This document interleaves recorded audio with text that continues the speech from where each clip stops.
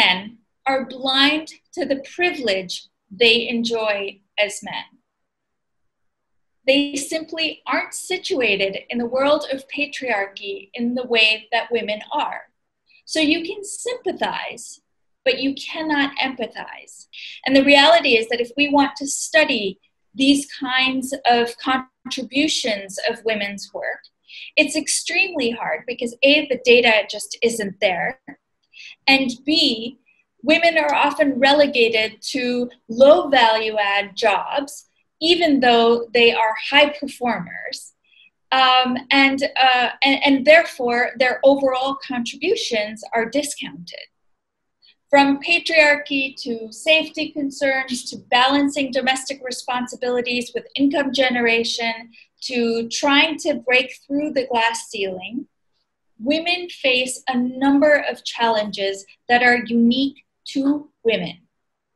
So how do you get men to play the role that they need to play in acknowledging, that's step one, acknowledging, and then rectifying and working with women to correct these gender equities? Over the last several decades, the onus has been on women, right? It's like you said, like, can we lean in? Can we like raise our voice? Can we like work longer hours? Can we find mentors, find supportive partners? I think we haven't asked the same questions, from men. We haven't pinned responsibility on men in their individual capacities, right? So there hasn't been an ask saying that what can you, in your individual capacity do to kind of change the status quo? If you have 10 square feet of space, at the top, and, technically 2 people can stand there, but you have a man occupying 8 square feet of that space, it's humanly impossible for like anyone to kind of, squeeze in there, right? So you need the man, and usually in senior positions, it is the man. You need the man to step aside and say, okay, I will occupy space that's proportional to my thing. I will occupy 5 square foot at best, and then give the remaining 5 square feet, for a woman to stand and then step up. And I can't begin to kind of emphasize the importance of, people in positions of power letting go. But to be honest, women's networks don't have that much influence as men's do, right? So I have benefited tremendously because the men in senior positions where I've worked have opened up their networks. Focus has to be back on what are you as a man doing, right? What are you changing in your immediate space, right? With your team and, your house and, your spouse and, your children. How do you make men responsible, understand that it's each one of them who has to make this change? This human pursuit of gender equality is perhaps the longest running human development and public policy agenda in the history of mankind. And the only way perhaps to fix it is by fixing democracy and governance. The one thing that stands out as an enabler of women's participation in the workforce, particularly in the development sector, for me is flexibility in time and money, not just for women, but also the men. And also agency and voice for women to speak for themselves. So flexibility in time in terms of work from home, etc., and taking time off in a far more flexible manner. And also money in terms of, it could be about travel and expenses because of public safety issues, because of, hygiene and sanitation issues, etc. In my view, in the short term, quotas are the way to go forward because that forces people to think and make change. In the longer term, it's gender sensitization and making people aware of the way we behave and change. Even women from very privileged backgrounds start at a point which is far behind where a man starts. What we do not have is the culture of participation, of enabling participation, and that really makes our policies defunct. When we look at participation of women in senior management levels, I think we miss the bus because we miss the bus when we start discussing it at the senior management level, rather than making the investments that are required at the very beginning. Why does a woman have to have a long and tedious struggle to reach a senior management position?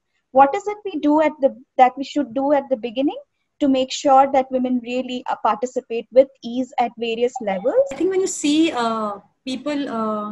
kids who join the workforce, I think we're evenly split, right, between like men and women and boys and girls who actually join the workforce, whether it's corporate India, but also in our development sector.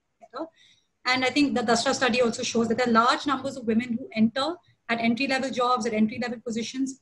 I think they start dropping off at various stages as you get more and more senior, right? So the first level of dropout is when they get married.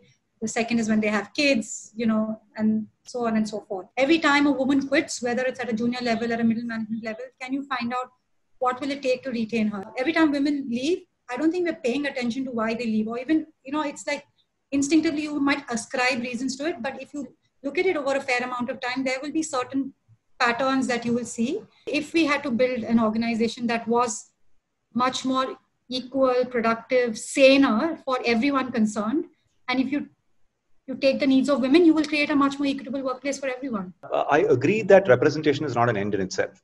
That the representation has to eventually become meaningful, and therefore it's somewhat like it's not a one-shot solution. It's not a silver bullet.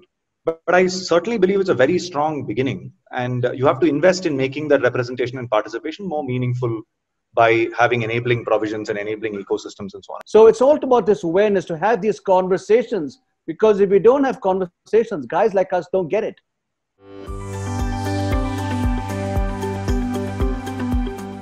Donors need to put money where their mouth is, put out a model D&I policy, get the development sector in India to adhere to them by 2030. Point number 2, the development sector needs to sharply focus on making gender representation meaningful in local governments. Can we have quotas inside to make sure there's representation at all levels within our organizations? So whether you're a foundation, whether you're a non-profit, whether you're a social business. And the second action point is more individual. I would like all the men to do 1 hour of unpaid work every day at home. Early investment at various stages, like Louis said, at the primary education stage. Also, right when women enter the workforce. One thing that I feel could actively be a part of the policy is where HR managers actively rehire and employ women after they're coming back from maternity leaves. Quotas, quotas, quotas. As Aaron Burr in the musical Hamilton said, you got to be in the room where it happens.